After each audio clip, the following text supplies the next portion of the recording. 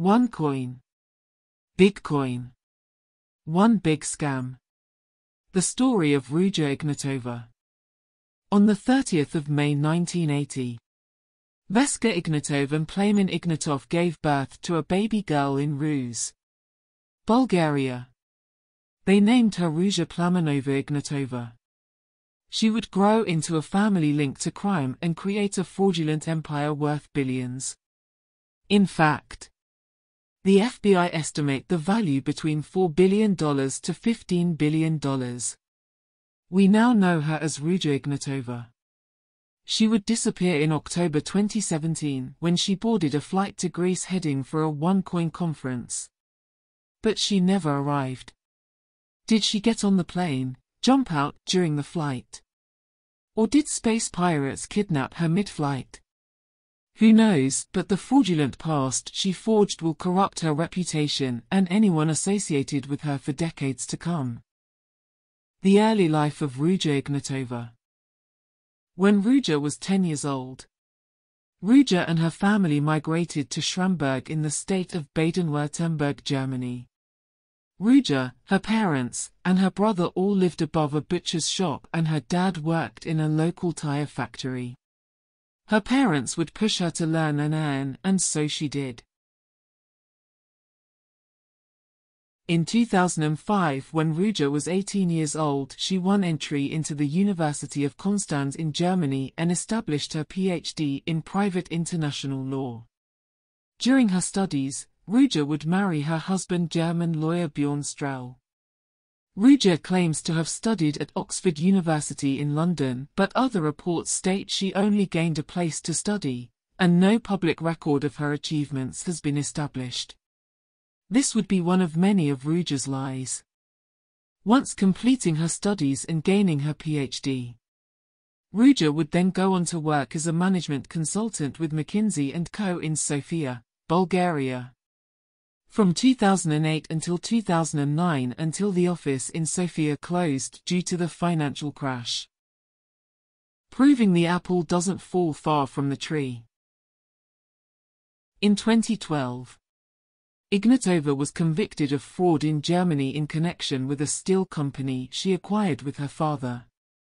After the company claimed bankruptcy, an investigation was brought forward, and it was later proved the bankruptcy claim was fraudulent. She was sentenced to a 14-month suspended sentence. This would not stop Ruja. It only fueled her confidence. Green eggs and scam. Ruja would somehow get involved with a company called Prosper Limited, which is still trading in the UK and acts as a management consultancy firm. In 2013, BigCoin was launched by John Ing, which was based in Hong Kong. Like many scams like it, the company claimed to be the next Bitcoin, and investors flocked to have a piece of the cryptocurrency pie. The company has been described as a Ponzi scheme, a multi-level marketing scam, and a pyramid scheme. Ruja would then front the launch of the Cryptorial Investment Trust, giving a conference in July 2014. She would claim that investors of Bitcoin would convert Bitcoins into the Cryptorial Investment Trust, which they could then transfer into real assets. This would become a massive flop. Shares would drop and Bitcoin would have no value outside of its own network. The company would reinvent itself into Bitcoin Bao. In November 2013, she attended a cryptocurrency seminar in Singapore. This would be where she would meet her supposed lover in crime, Carl Sebastian Greenwood, who would supposedly be the one to suggest multi-level marketing. The affair was never confirmed, but with Ruja's vast financial knowledge and experience, it is very hard to believe she did not know what multi-level marketing was.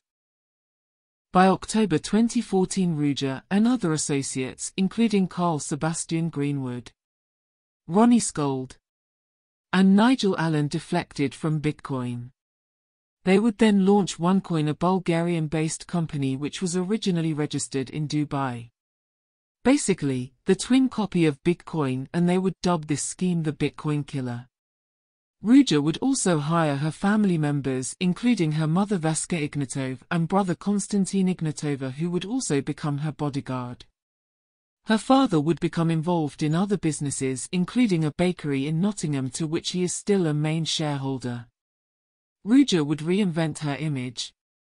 She shaved her nose, got tons of plastic surgery, and even paid for an advertisement on Vogue to launch her new persona as the crypto queen. OneCoin would incite investors to purchase OneCoin educational packages ranging from around £900 to £104,000. The earlier they invested, the more money they could make. Investors were enticed to sign up family members to get in on the OneCoin wonder, and they would receive a small cut of their investment to invest in more packages so they could mine even more OneCoins. They claimed they could make 300 millionaires within a year.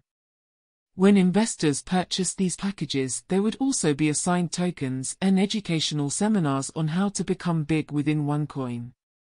The tokens would be used to mine OneCoins. Once the fictional OneCoins were mined, they then told investors that they could exchange them on the OneCoin exchange. XCoin X. Mimicking exactly BigCoin's strategy. XCoin X would be a digital marketplace for investors to request wire transfers of OneCoins, but due to restrictions, transactions were limited. This made investors compete to mine coins. Whilst investors were trying to mine their funds back and receiving no real education in how to do so, Ruja and her associates spent the investors' money to purchase property, art, and investments. They traveled around the world living a lavish lifestyle with no expense spared. Ruja was also known for purchasing the very coins she was promising to kill, bitcoins. It is said she has an estimated 230,000 bitcoins in her possession when she went missing. By the 31st of March 2015, OneCoin would drop its YouTube debut titled, "Welcome of the Year of Gold Aurum Gold Coin in Gold We Trust."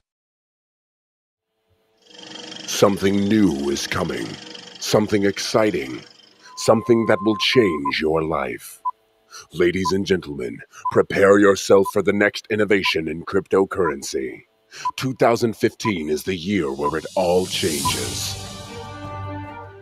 Welcome to the Year of Gold.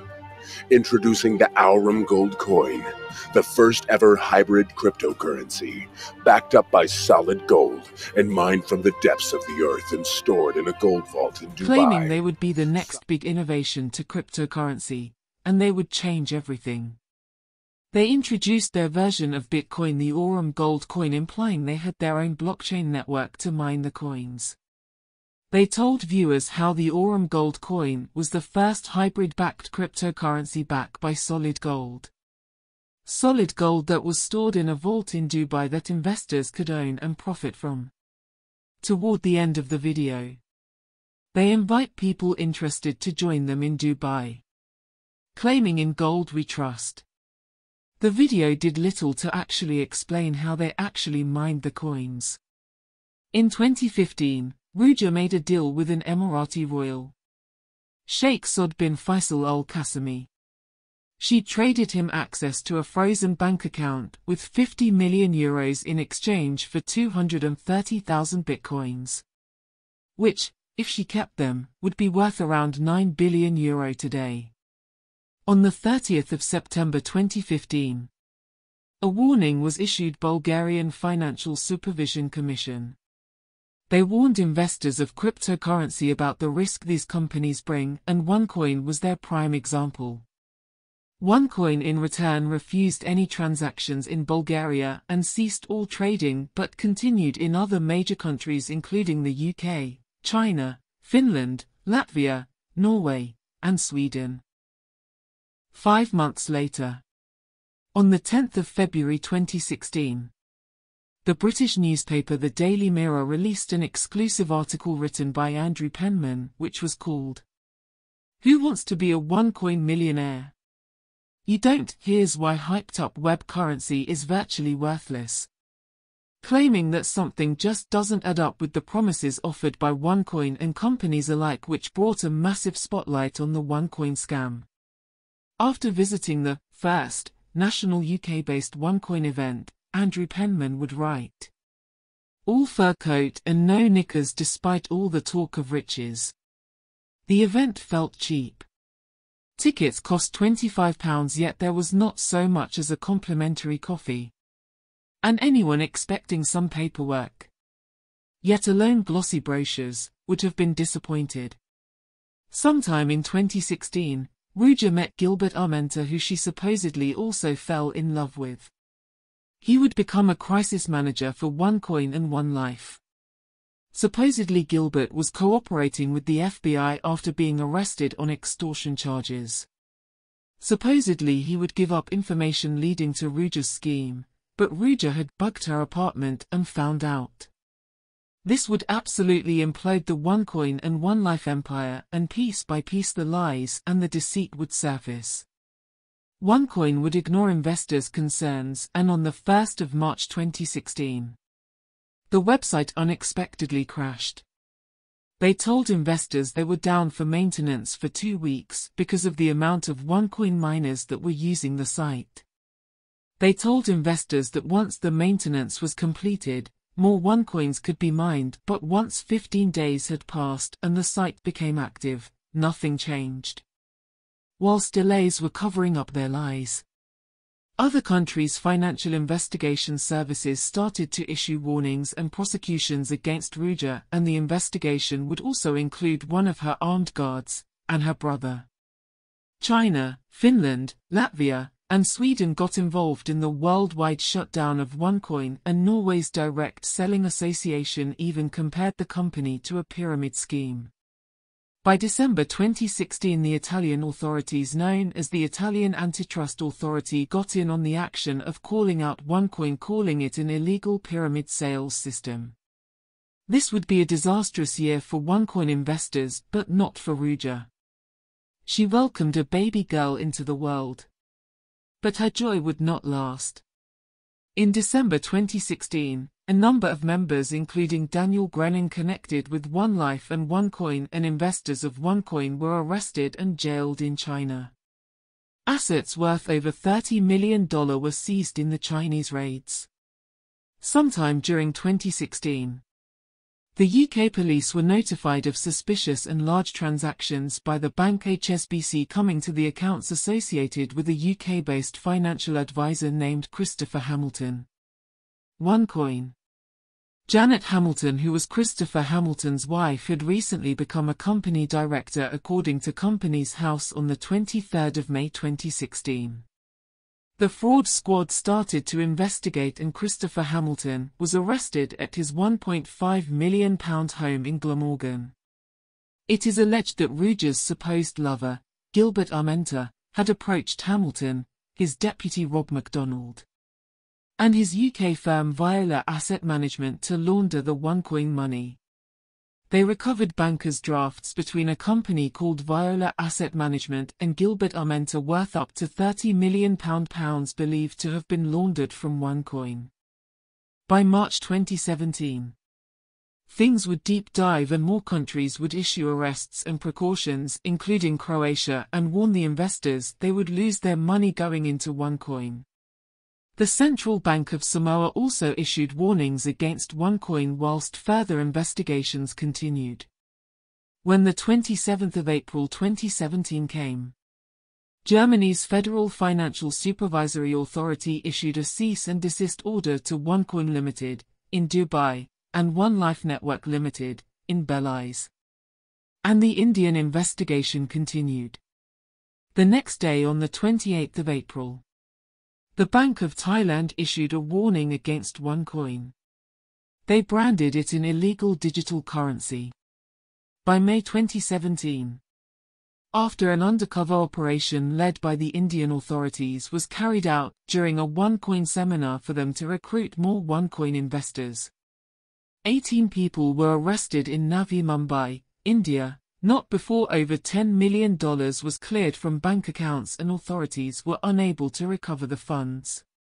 On the 29th of May, due to the cease and desist that was issued by German Federal Financial Authority to OneLife Network Limited, in Belize, The International Financial Services Commission in Belize also issued a cease and desist stating that OneLife and OneCoin had no authority by their commission to trade in their country. By the 16th of June, Ruja still did not back down and doubled down by showing documents that OneCoin were the first government-authorized cryptocurrency in Asia. 4 days later, on the 20th of June, Vietnam's Ministry of Planning and Investment stated these documents used to allege they were the first government-backed cryptocurrency were forged. They were not authorized by the correct staff member, noting the person who signed the order was not in the position to give such authority. They were instantly ordered again to cease and desist. On the 10th of July 2017, Ruja Ignatova was charged by the Indian authorities because she and her associates duped investors with their lies. An international hunt was underway for Ruja, but it was claimed she was already tipped off.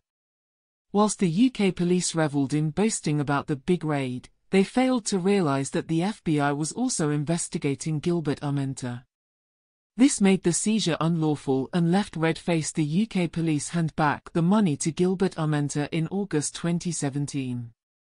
Ruja would not only fear the authorities, but she was also fearing reproductions from investors according to unconfirmed reports. But Ruja had a head start. It came as a shock when Ruja and her associates with OneCoin would organize a seminar in Athens, Greece for investors on the 25th of October 2017. As the seminar opened, Ruja was nowhere to be found. Other organizers had texted and called her, but all contact was cut off. She supposedly boarded a Ryanair flight from Sofia, Bulgaria, her home country, to Athens, and supposedly she has been missing since the plane touched down. The seminar would erupt with questions and anger, and all that authorities and investors could do was hope she turned up.